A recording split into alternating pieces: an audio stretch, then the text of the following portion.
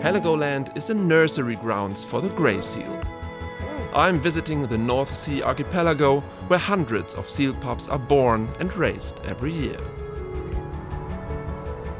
There are only few places where you can get as close to grey seals as here on Heligoland, and they are much cuter than I thought, but also much more dangerous.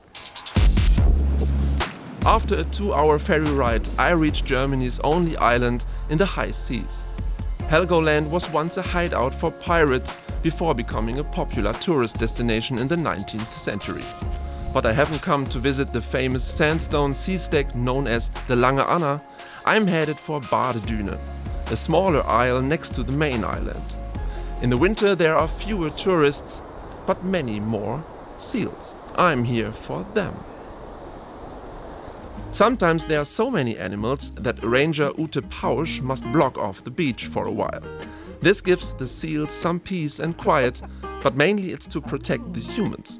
Because while they may look cute, these are Germany's largest predators living in the wild. From this special path through the dunes we can observe the seals and see why they've come. From November to January is mating season and the time when mothers give birth. Als Wurfplatz ist es so attraktiv, weil das sturmflutsicher ist. Und das ist ganz, ganz wichtig für die Auswahl eines Wurfplatzes. Die jungen Kegelrobben sind ja erstmal darauf angewiesen, dass sie mindestens 3 bis 4 Wochen an Land liegen können. Und das zählt. From up close I can observe how mothers suckle their young.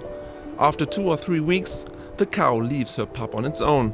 From then on, it has to fend for itself. Nicht überall.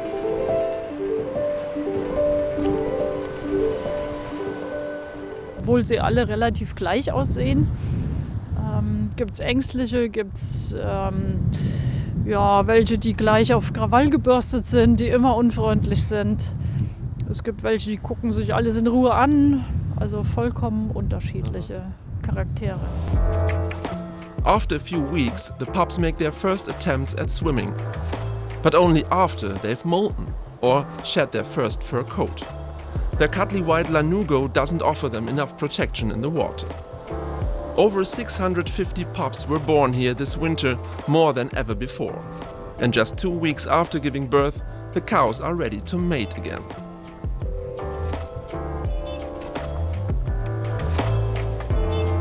At this time, the males are even more aggressive. The bulls, which weigh up to 300 kilos, fight for the cow's favor. I witnessed that right on the beach. I feel safer by the ranger's side. Der größere ist auf jeden Fall ein junger Bulle. Ja, leider ist er gerade dabei, ein Jungtier zu begatten zu wollen. Die wirken niedlich, aber sie sind es nicht. Now I know why we have to stay 30 meters away from them. Also ich meine, die beißen dann, oder ja, die wie? Beißen, ja. Also ich würde sagen, so ein Bein von unserer Sorte kann da einfach durchgebissen werden. Ehrlich? Ja. Once they've raised their young and mated again, the seals gradually leave Heligoland. Then there are only a few left until next winter. Seeing so many grey seals in the wild is really impressive. Especially the little babies, they are really, really cute.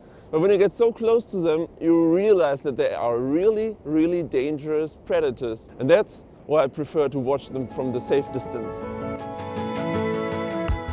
But to satisfy my urge to pet one, I've borrowed this stuffed toy from my daughter. Definitely the smarter alternative.